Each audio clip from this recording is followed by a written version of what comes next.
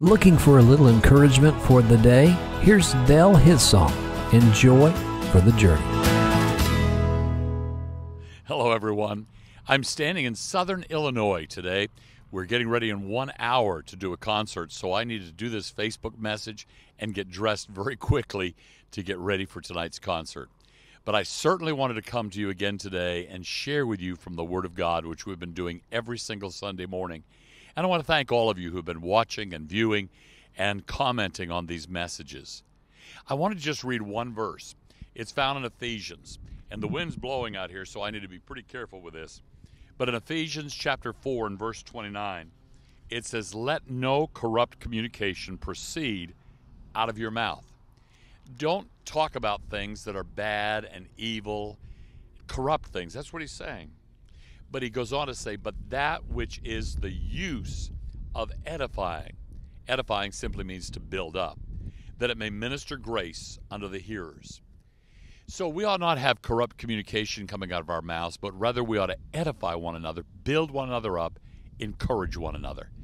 I can't encourage you enough to encourage somebody today, somebody that may need to hear a word of encouragement. They often say with Christians that sometimes we shoot our own wounded. Why would we do such a thing? We ought to encourage each other. We ought to build. Why would the world want that kind of behavior? They don't. The world wants to see Christians who are willing to build one another up. I was so encouraged when I first got out of Bible college and I was in my first church as I was pastoring there.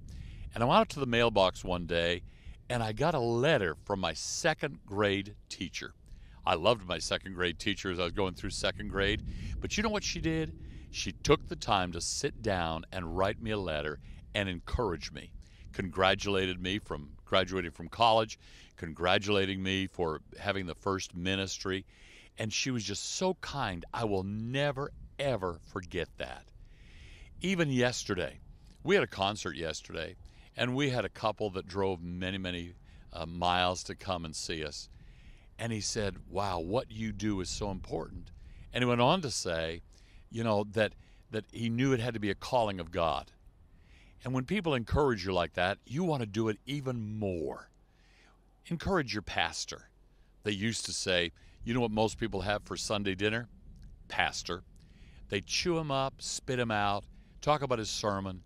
That doesn't help your children, doesn't help your grandchildren. It does nothing for you. I would encourage you to take the Word of God, as we just read a moment ago, and don't let corrupt communication out of your mouth, but rather edify other people, build them up, encourage them.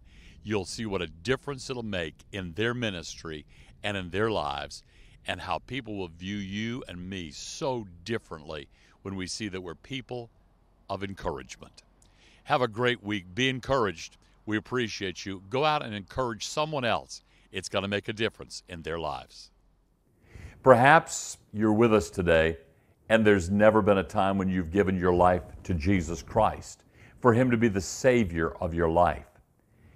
That means that you have never repented of your sin. You've never accepted Christ into your life.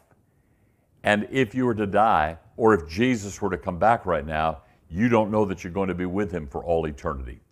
So I can't encourage you enough to make the most important decision that you could ever make in your life. If you've never made that decision for Christ, you can invite Him into your life right now. Just simply bow your head and pray. You can use your words, you can use mine. Just tell Him, Heavenly Father, I'm a sinner. Thank you for dying on the cross for my sin. Forgive me my sin. Come into my heart and life to save me. If you prayed that prayer, I believe God heard you and He brought you into the family of God. He's going to take you to heaven when this life is over. So let's not only give our lives to Christ to be our Savior, but give Him our all in our service, our time, and our talents. I look forward to seeing you again next week, this very same time. God bless you. Did you just accept Christ into your life? If so, we would love to hear from you so we can pray for you. Please email us at info@joyforthejourney.media so we can rejoice and celebrate this life-changing decision that you have made. We would also love to email a link to you with information that will help you start your Christian walk with the Lord.